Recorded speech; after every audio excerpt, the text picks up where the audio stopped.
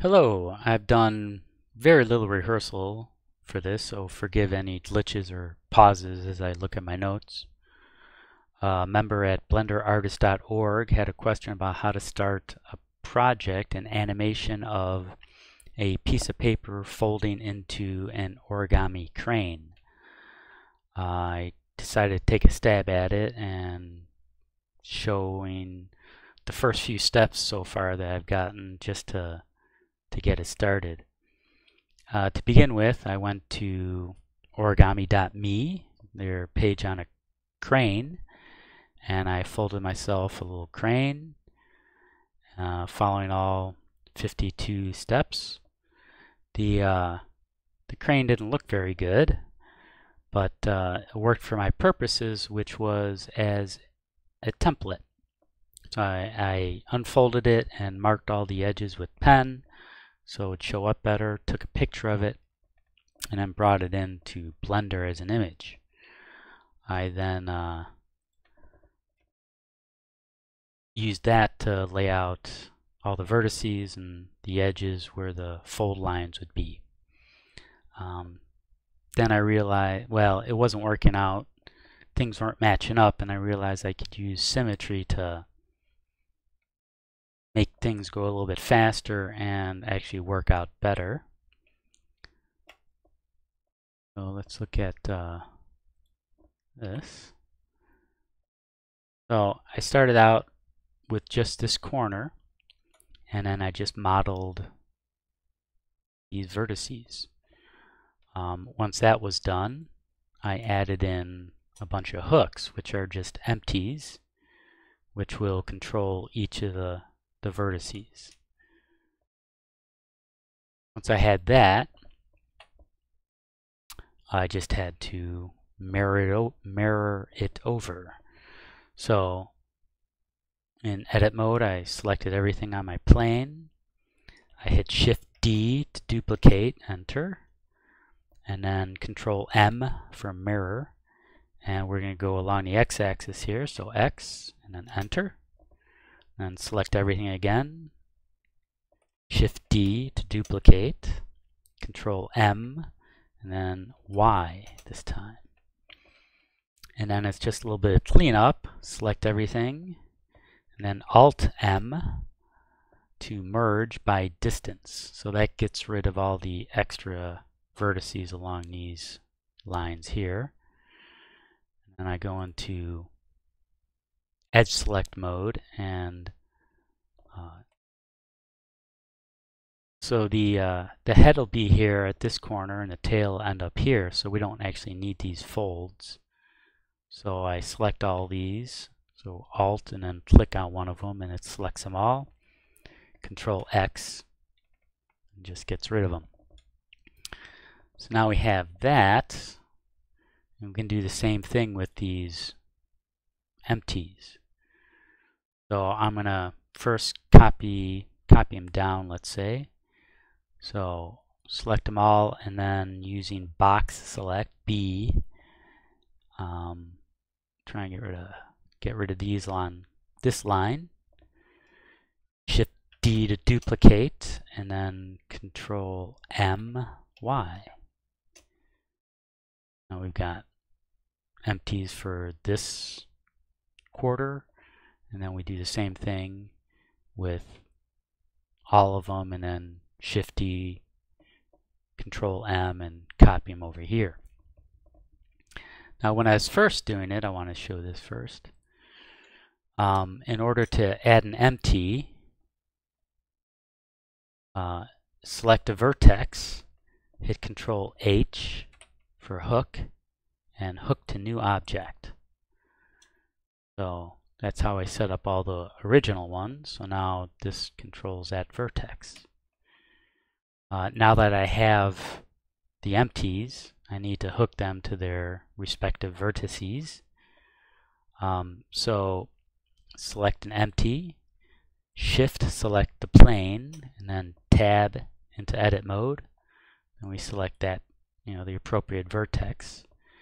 And again, we use Control H, but this time hook to selected object. So now this one will control that vertex. Okay. Once that was all set up and I had everything where I wanted, I call this step 000. This is basically my beginning state, and when I find a glitch later on, which I have several times already, I can just come back to here and start fresh. Don't want to do that. So here's step 0.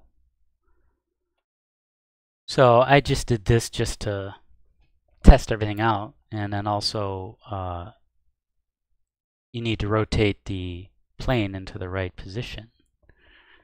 So the way to do that, I added a new empty, this big cube here, and I parented all of the hooks to this empty.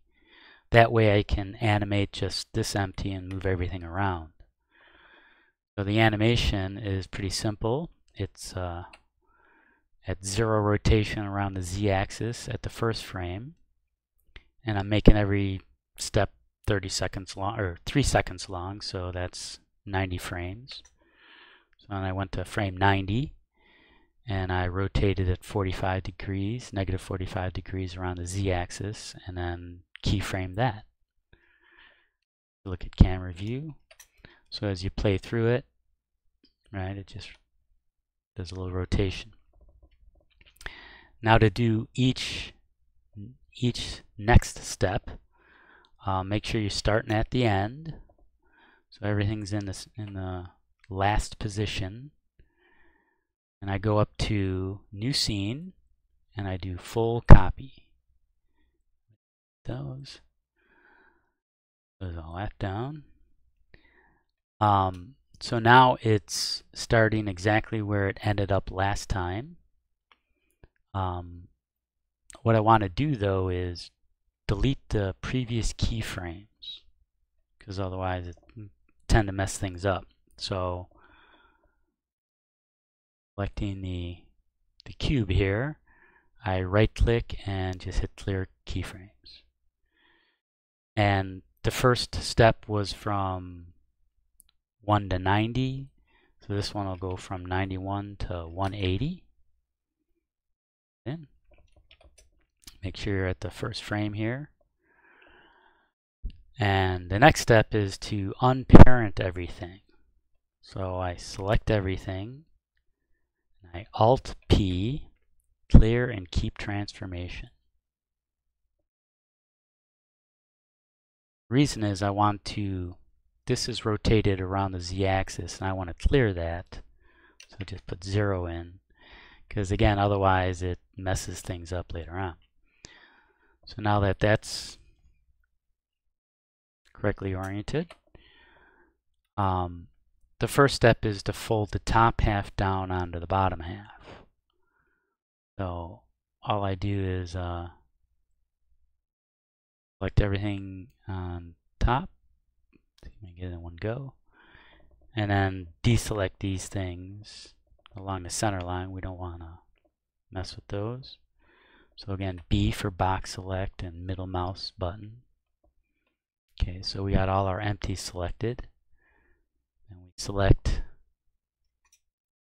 the cube empty and parent, Control P, and object keep transform. I always do this, just it's safer. Okay, so now this is just controlling the top half of the paper. So again, we're at 0 rotation. We're going to rotate around the x-axis this time though. So I just right click on rotation, the x-axis, and insert single keyframe. Go to the end, change it to 180, right click, and insert single keyframe. So now, play through, it'll fold right over. And we'll do the next step. Oh yeah, I renamed this step 1. And now that this one's done, I can go full copy, new scene, full copy. I hate how it opens everything up. And once again, you want to select that. There are all the keyframes. And this one will go from 181 to 270. So again, making them 3 seconds, 90 frames. Helps keep track of things. But for this step, we need to fold the right half over to the left half. So we need to, well, first thing, unparent everything. So Alt-P, clear and keep transformation. And top view, get out of perspective mode there. So we'll select everything on the right, right? So not the center line or anything on the left.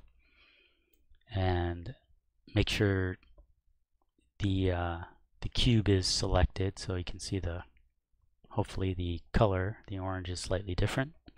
Control P, object, keep transform. And we're going to be rotating around the Y axis. So, let's undo all that. Control Z, Control Z. So again, it's already rotated around the X axis. We don't want that. So Alt R will clear that rotation, clear the rotation. Okay, so now we try that again.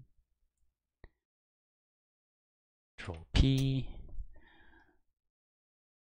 And then insert a keyframe at frame 181. 0 rotation. Go to the end. Change that to 180. Insert a single keyframe.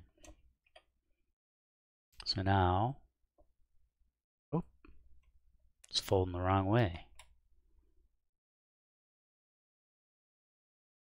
So let's make that minus 180 keyframe. Okay, so now it's folding the right way. So that's step 2. And actually step 3 is very similar, so I'm actually going to call this scene step 2-3.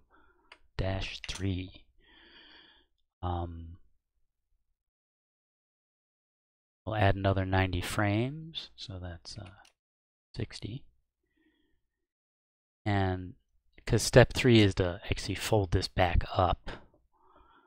So go to the end, and then we change this to minus 90. Right, so it's folded up, and insert a keyframe there.